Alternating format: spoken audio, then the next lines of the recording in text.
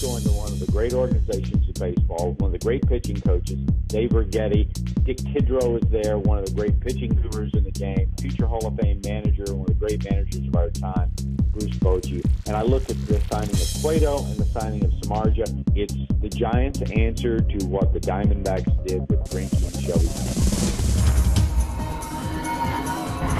I'm Matt Waymeyer with the MLB.com FastCast. The San Francisco Giants have once again dipped into free agency to bolster their rotation, coming to terms with 8-year veteran Johnny Cueto on a 6-year, $130 million contract. The right-hander, who turns 30 in February, earned a World Series ring with the Royals this past season, following a midseason trade from the Reds.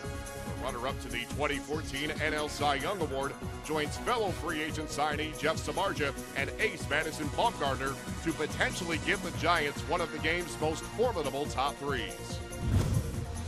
I'm sure he's looking forward to pitching at AT&T Park, pitching his home games there at least. He does have a 1.69 ERA there in 3 career starts. That combined with the money probably made it an attractive fit for him.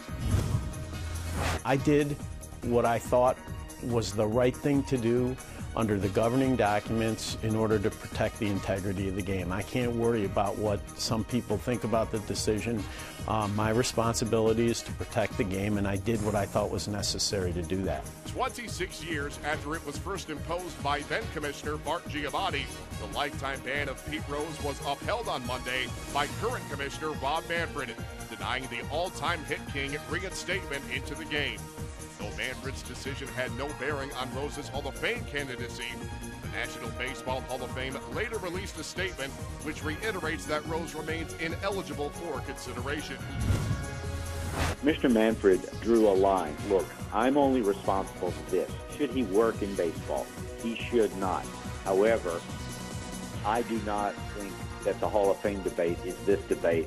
That should be in a separate forum. He would go to an expansion era committee or a veterans committee.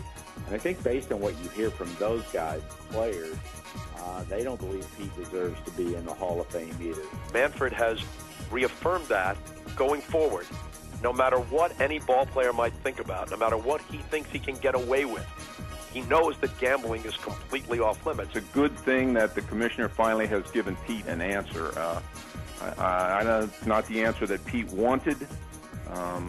We all have an opinion on why the answer came the way it did, but I think it's good that the commissioner's office finally acted on Pete's behalf and he can get along with his life now.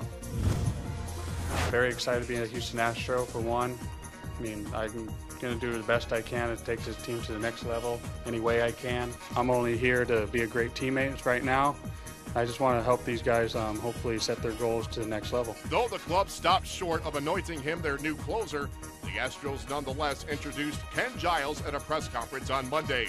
He was acquired in a trade with the Phillies for a sizable package, which included former top overall draft pick Mark Appel and promising young arms Vincent Velasquez and Brett Overholzer. The 25-year-old Giles posted a 1.80 ERA in 69 appearances last season, including 15 saves, while averaging over 11 Ks per 9 innings. The right-hander routinely throws in the upper 90s, and the club believes he could fill the missing piece of the puzzle for the Astros bullpen. Steve Cishek was introduced by the Mariners via conference call on Monday.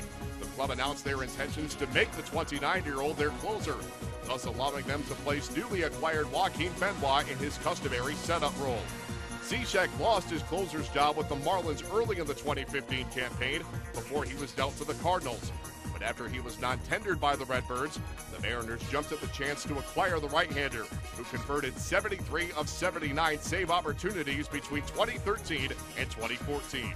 I like to be the guy that, has all the pressure on him that the rest of the team relies on to, finish the game out. I embraced that with Miami, and I was, hoping I get the opportunity to do that again and soon. So when I heard that they were interested in me being a closer, I was all in. For more on these stories and the very latest hot stove activity, keep it locked in to MLB.com. It's baseball everywhere.